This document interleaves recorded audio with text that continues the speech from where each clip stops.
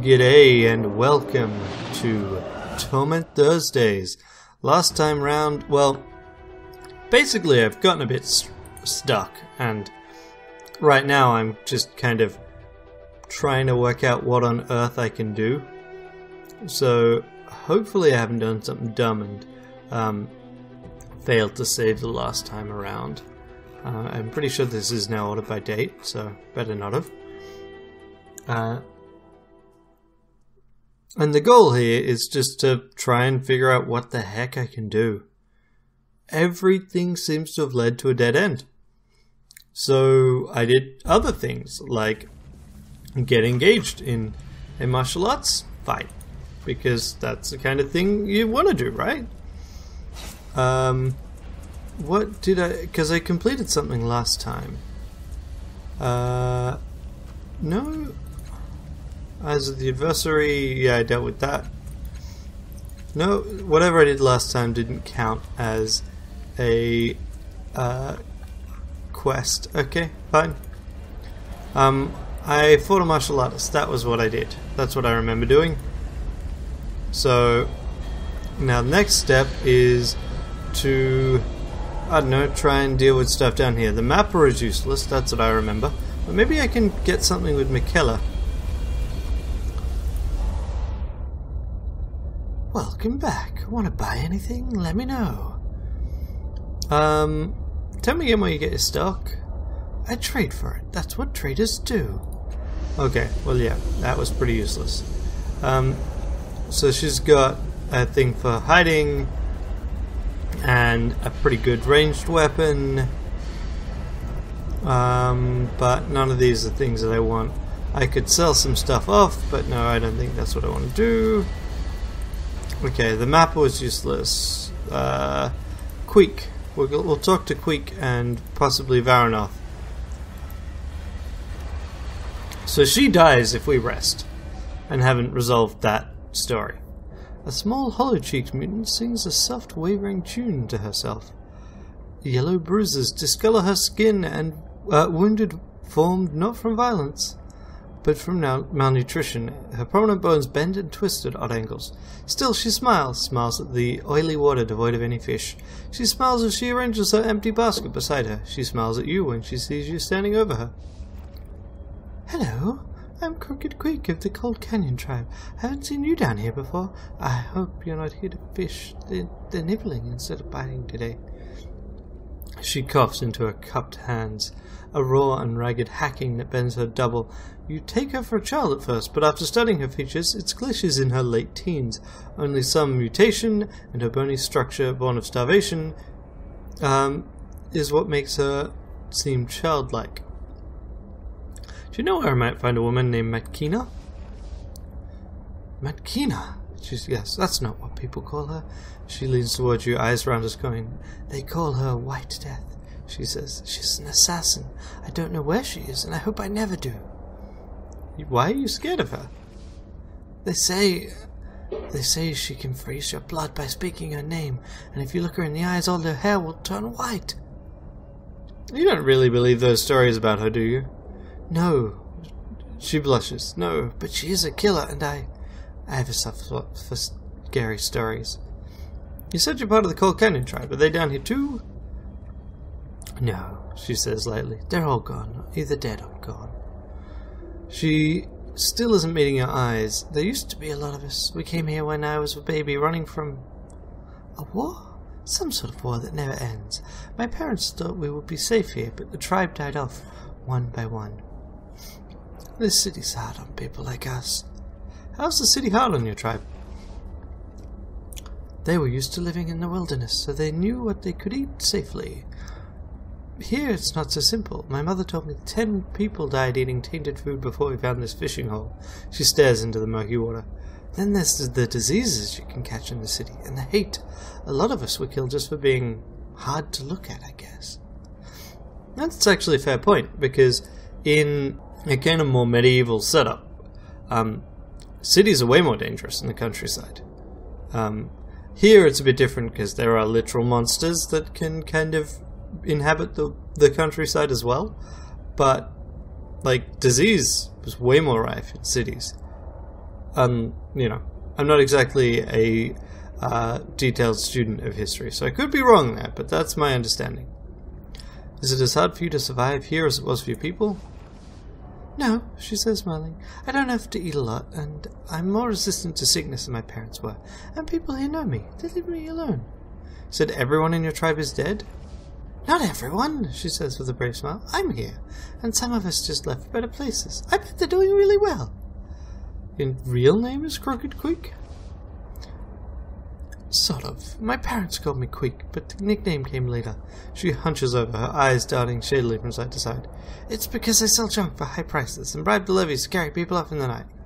She laughs. No, not really. People call me Crooked because I look twisted and broken. Don't you mind that people call you that? Not really. I can't call them liars, can I? She smiles, but it's not the radiant thing you saw before. Why do you say the fish aren't biting? The fish down here are pretty smart, fast and smart. They're nibbling at the bait, then swimming away. She watches the line with a combination of hunger and weariness. It's hard for me to get to the pole in time when the rod twitches, and harder to reel in the catch. I'm not very strong. Can I try fishing with your gear? You're welcome to it. Only, if you do find something, could you share? She trails up, blushing. Never mind. Company's better than a scrawny fish. Farewell. Alright, let's do a spot of fishing. Come back anytime. Spot o' fishing. This thin glowing thread pierces the surface of the water and plunges deep into the black depths like a white line drawn in shining ink. Examine the line. You try flicking the shining string and your finger goes straight through it. Could you try catching something for me? I've had no luck today. Besides, everything down there's pretty much stronger than me. Try catching something for her. You pull on the line, and something in the dark below pulls back. You press your lips together and reel in your catch. A muddy cipher dangles from the end of the line. It's beautiful. I was just hoping for a fish. I can sell it and eat for weeks. Yeah, let's give it to her. You pass the cipher to her. She squinches her eyes shut in unmitigated joy. Thank you. Use my fishing pole whenever you want. Let's tug on the line. And nothing. And again, we might have better luck tomorrow, I suspect, is the answer. So if we sleep, we may get that. And gold is charity, right? Now, if we chat to her... What's new? Nope. I can't ask her about Makina again. Which is a pity. Okay. These are... Oh, this is Aligan's stuff. Mantpa? Let's try this. Maybe he can help us. This lissome Jack looks down on his luck, judging from his bare feet and dusty jerkin, but he takes in his surroundings with a hopeful gaze. As you approach, he smiles and throws out his arms in greeting, which reveals the tools of his trade on his belt. He puts a finger on the side of his nose and gives you a wink. How now, help me? Got any vert plod for a topside slipper? Possibly? Sunshine! Sea slide or landward? Both? He grins at you. Steady plod then, that's sunshine. I'll just need a sniffer for the landward, but you'll have to find me a dangler for the slide. You catch me? Catch you? He gives you a suspicious look. You don't speak the count at all, do you? What were you leading me on for? I wanted to see how far I could go. He shakes his head with a grin. Not far enough, I'm afraid, but no worries. Should have spotted you for a sit the moment I saw you. Never mind. He claps his hands and gives you a fresh once-over. So, new to the underbelly, eh? Just visiting or looking for something in particular? Who are you? Mantpa, professional fenestrationist. Recently arrived in the big city from fair Kyorkirin, and at your service. Where is Kyorkirin? What? You've never heard the old song? Do you know the way to Kyorkirin? He starts singing. In the back of beyond, east of the spire and west of the run. That's where the girls are footloose and free. That's where my sweetheart is waiting for me. No? Not one of your favorites? Ah, well. What's a fenestrationist? Oh, well, I open windows for a living. Okay. What can you tell me about this place? What can you tell me about the shins in your purse? Have you got a few to spare? I'm skinny at the moment, and it's making it hard to remember things. Fine, here's 3. He snatches the coins and they disappear into his record chest. Much obliged. He rubs his beardless chin. Where to start?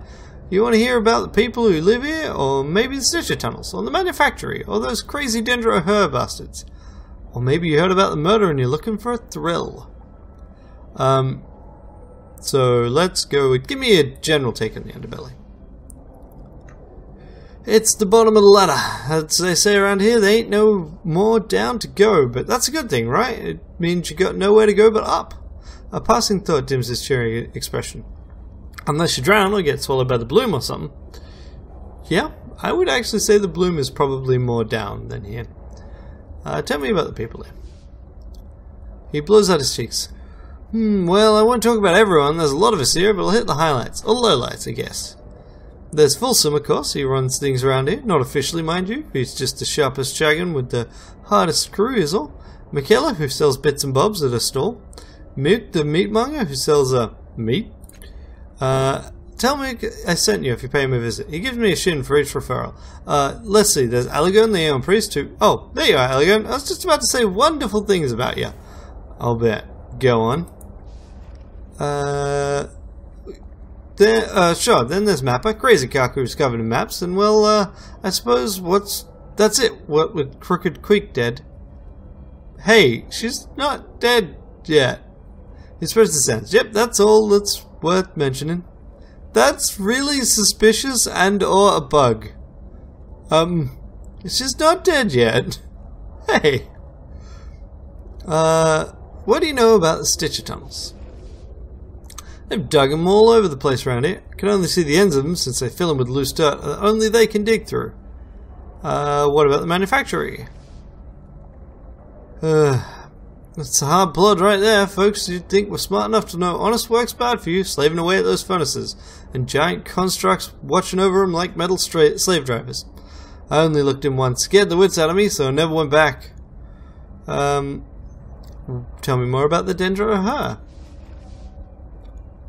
Well, the cannibals? Huh. Sometimes I think they do it just so they can be crazier than anyone else. I know they got some kind of mumbo-jumbo reason for eating dead folks, but I think they just like making people squirm, you know? You know anything about the murder of Folsom's protege? Now that is some spooky effluvium, and no mistake. Circle of blood on the wall, but all they found of the Vic was a skinless hand. Happened in the alcove on the other side of the structure if you want to see it. I was hoping you'd give me something useful, but fine. What can I find? The White Death? Whew, you ain't crazy, are you? He lifts his hands placatingly. Sorry, none of my business. Couldn't tell you where she is, but you might want to try talking to the Mapper. He's squatting in one of the shanties down here. If there's any place she can hide, he'd know about it. I already talked to Mapper. He wants me to find a hidden sanctuary of the Changing God first. Thank goodness, at least I can tell someone that. That's so, a spot even old Mapper knows nothing about. Who would have thought? What you might want to do is jump up to that Stitcher over there. I know who'd talk to a Stitcher, but I got a feeling they're smarter than anyone else says. Yes, but the Stitcher won't take me there. And, like even when I was chummy with the Stitcher... That told me nothing. It was a kind of pleasant conversation, but it told me nothing I didn't already know. And there's a headless man who says nothing. That's probably fair enough.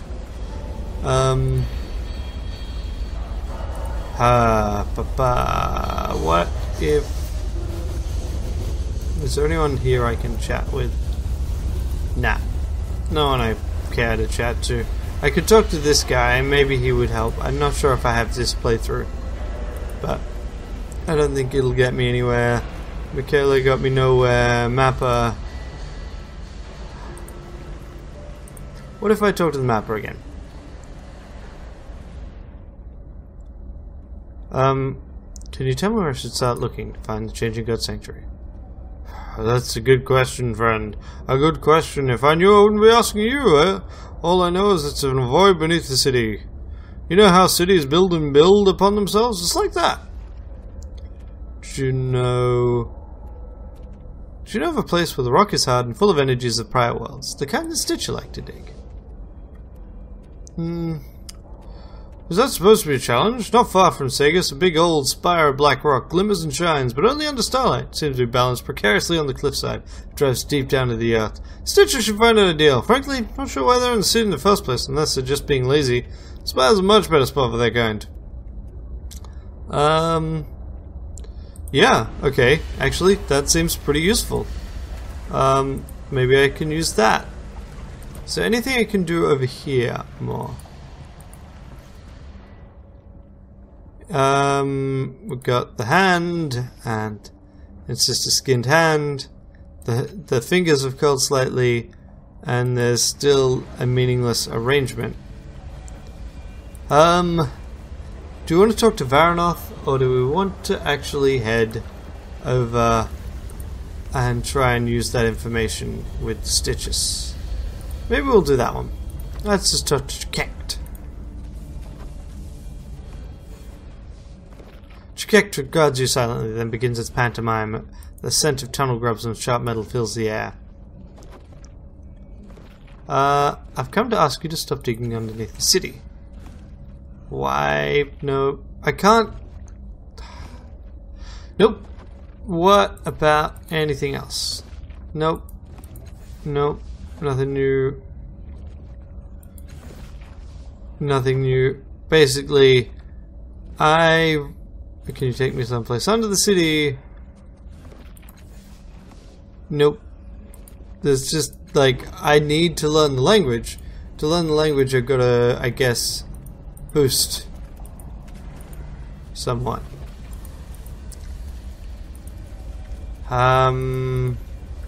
Okay.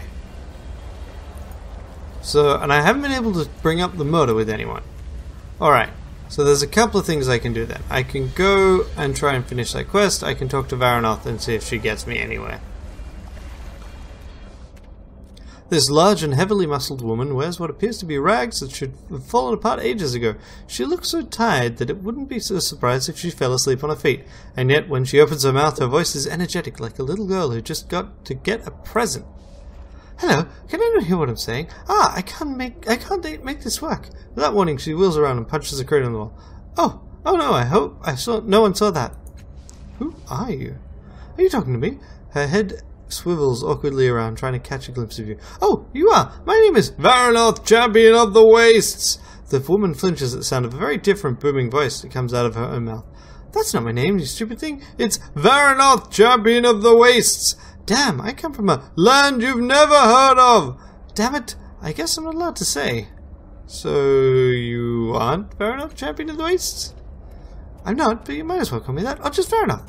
One shoulder shrugs and keeps shrugging. Actually, I'm not actually here. I'm just talking through her and trying to move her around. Her shoulder freezes mid-shrug. It keeps yelling over me if I talk about something I'm not supposed to, she says, lowering her voice, but maybe if I speak carefully. Her chin chops her chest. My family explores the world using special tools. The body stabs itself with its finger pointedly. But they tell me I'm too young to help, so I waited until everyone was sleeping and... You know. The head lolls back on its neck, winking at the roof of the cabin. Are you an explorer too? I am, but not like you. Oh, she says for some reason. She says, for some reason I thought you were champion of the wastes too. Damn it. Did it again, didn't it? Just don't tell anyone I can. Alright? Well, I am, alright? What can that construct do? Well, it's really hard to break. My mother, who usually controls it, once got it stepped on by an adult earthshaker. It just stuck her in the ground like a nail. The woman flexes a bicep. Am I flexing? The girl says, I'm trying to flex. Anyway, it's also incredibly strong. Punch holes in mountains strong. The arm flops back to her hip. And it's not really a construct. There's no metal inside. She has blood, bones, perfect human expressions. Not that you can tell from how I do it. The girl adds sourly. The woman's face grimaces along with her. Where did you get the construct? I was born in a storm on a battlefield at night, the woman roars. Huh. The girl says after a respectful silence, she really doesn't want me to tell you what I just tried to tell you. Why do you people explore? Our impenetrable fortress in a lost valley is falling apart. I think we should just go out into the world for real, but my family's afraid. The finger on the woman's right hand wriggles like they're playing an instrument. Her dead expression doesn't change, even as the girl's voice rises. I know it, of course, but they won't even let me use this thing. I have to sneak around like a child. Who are you again? I'm Varanov, champion of the wastes, the old woman bellows. Sorry, I tried to say my real name again. Okay. I mean, that's really cool flavor, and I just kind of assume that we will eventually go to one of to wherever that girl is actually based out of. But why can't I bring up the murder anywhere? Alright, so there is a quest I can complete, now I'm thinking about it. I can do the, I can go chat about the, Levy. Kept thinking privy, and it's definitely not privy. So I'll go talk about the levy that's acting up, and that will sort us out for that. And then we can move on to something else. I don't know. Just, like, really not sure what I'm meant to be doing with a bunch of these things. Who is this person? Alkin Perry. Oh, we could do this area. We'll do that next time. This woman appears to be absorbed by what she's doing, her blue eyes narrowed in concentration. You realize she's the nicest looking person you've seen in a while and feel almost compelled to approach her. She shakes out the golden cloth she is examining and holds it up to the light. Such beautiful colors, she murmurs. She meets your gaze. It would look lovely on you. In fact, she leans back for a moment and looks you up and down pensively. She nods once to herself as if pleased. As I thought, not a touch of a miserly nature in you. She offers you a sweet, shy smile. We're going to get along just fine. So I think that was actually using our title affinity. Can you tell me about this place? Of course, this is Government Square, home to the City Council and the Order of Truth. The rest is embassies and city records, but you might enjoy a stop at the Red Thicket. She points to the red stone enclosure nearby. She smiles at you briefly. Oh, you might not. It's a place where secrets are traded, and having a few secrets of my own, I make a poor visitor. Who are you? My name is Alkin Perry. You can call me Alkin, if you like. She offers a tentative smile. I'm a Chiurgeon, but I work mostly with children. You know, healing scraped knees and the occasional broken bone. We're lucky here in Segas that it's rarely anything more serious. What are you doing? Waiting for an appointment, she says with a tentative smile. Well, take care. Okay, so let me check something. Because we've gotten, yeah, we're currently gold attuned. But, so yeah, that's actually our title affinity. What else? What we want to do is we want to go up here and we want to chat to this lady. Sigan. This woman is dressed much like the Levies who flank her, but unlike them, her expression is sober and alert.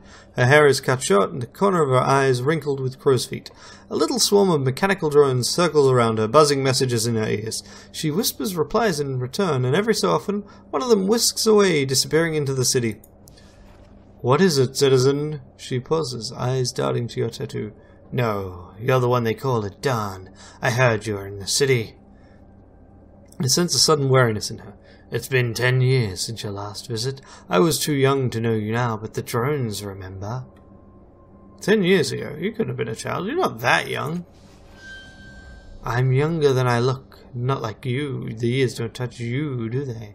If you don't mind telling me what's your business in the city. I'm looking for a woman named Matkina.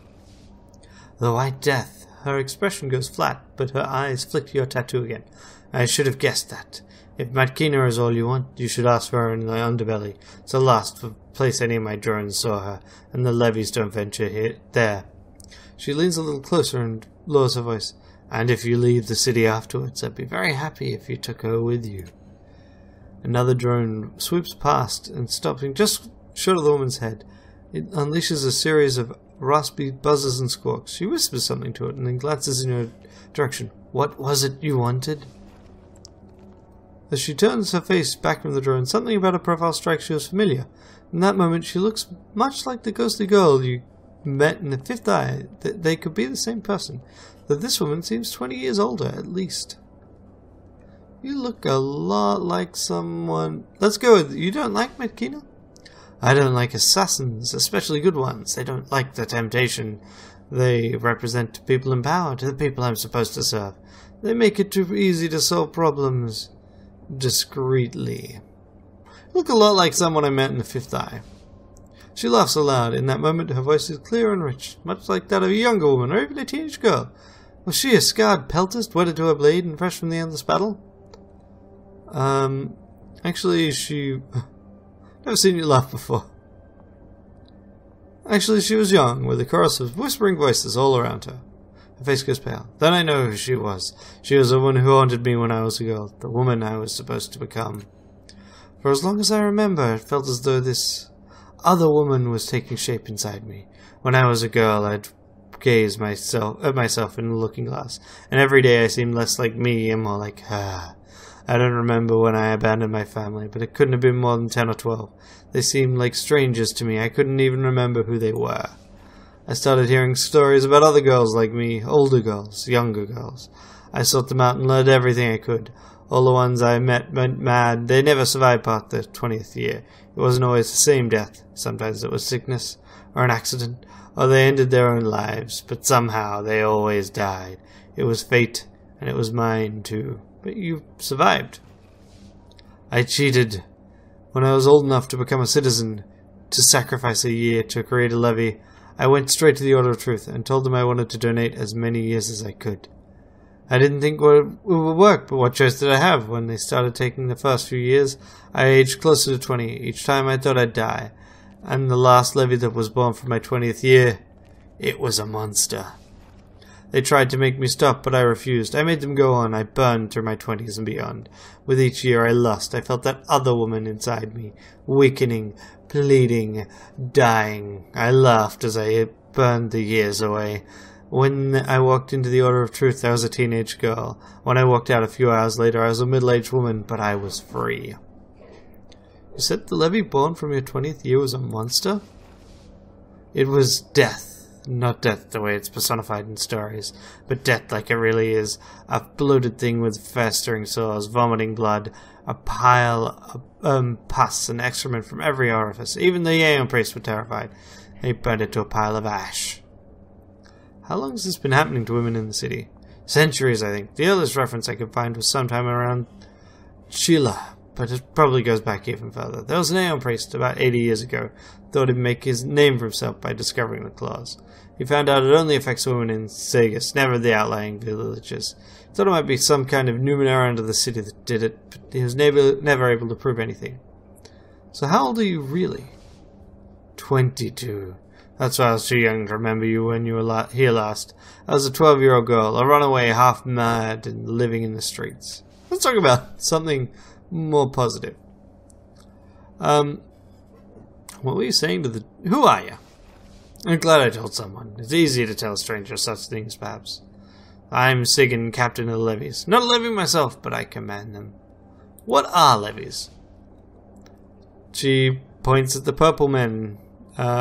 Soldiers in the council service. They keep order in the city. Her lips purse briefly, but she continues. Every citizen is required to raise a levy for the city's defense. The price is a year of their lives. Does levies keep every district safe? No. Underbelly lives by its own law. Cliff's Edge lives under no laws at all. If underbellies don't keep order in the area, yeah. Folsom, why don't you send them to the Cliff's Edge? A lot of homes have been collapsing and the city hasn't been able to help. The council believes that the presence of levies could incite them to violence. How are levies raised? Anyone who lives in the city can become a citizen at 16 years of age, or equivalent if they're not human. There's only one requirement. They step into a machine at the Order of Truth, and it takes away a year of the citizens' lives. It uses that year to create a levy. That 1 year's all the levy gets. When it's over, they die. I like that, yeah, she lowers her voice for that last bit, to kind of avoid the levies dwelling on that fact. Levies seem awfully happy. A smile and a pleasant demeanor could have 100 explanations, but yet this whole city is fooled by him. I know the levies better than anyone, so the truth is plain to me. They'll be lying if they claim to understand them. You sure they're not happy? They only seem so. They're not. I have other questions. What are you saying to those drones? They carry my orders to levies all over the city. They bring me reports from the levies back to me. A few years ago, the Aeon priests found them buried under life and brought them to life. I learned their language, so our conversations are safe from prying ears. What's in the building behind you? How's it you don't recognize the seat of government? I know you lived here for a long time. Too focused on my studies, I guess. Sounds like something an Aeon priest would say, but that's savvier than they pretend to be. Some of them, anyway. Council meets in here, represented from every slave family and from some of the guilds, depending on who's in favor. Hardly anyone goes in through the doors, though. They're just a formality. Most other people have other ways of getting in and out. I've never seen a building like this one before. What is it? They say it's a ship built by the ancients to sail the void between worlds. Now the crag grips it tight like an old husband holds his wife, and it'll never sail free again. I met a levy in Cliff's Edge that's stalking a man called Finzen. It wants an extra year of his life. It wants what? Her eyes widen in alarm. She whispers something to a circling drums. Sometimes levies go wrong. They could take a bad year from a citizen and turn out flawed. We never let them live when they get like that. You've seen the little talismans they carry? The symbol of the year that made them. If a year's bad enough, they become the talisman shaped in flesh. Monsters that hide in the city and try to bring about the horrors that would have been. You can tell Finzen is safe. I've sent in a squad to bring in the levy. He'll never see it again. Farewell. Alright, let's go hand in that quest. And then we'll call it for this episode. Next time around, we'll head back to Government Square and chat in the place where you cannot be overheard. Which is that red marble place. It's pretty funky. And as long as we don't know what we're doing and any of the quests that we've got, we might as well kind of see what we can actually get done.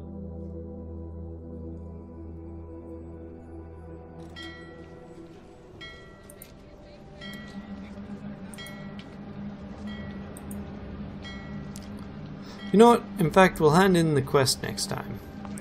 Until then, have a great day. Bye.